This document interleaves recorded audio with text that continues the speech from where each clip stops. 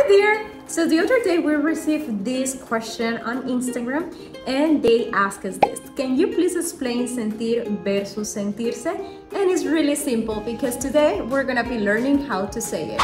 Whenever you need to ask someone how they feel, talk about your own feelings, or even an apology in Spanish, you will need to choose between the Spanish verbs sentir and sentirse.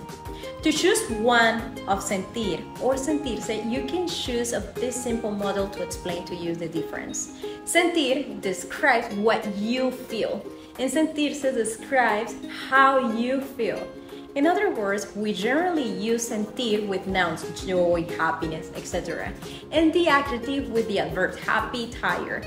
So if you want to learn more about this, I'm pretty sure that's gonna be helping you in your relationship because we always are speaking from the feeling, not from what we think.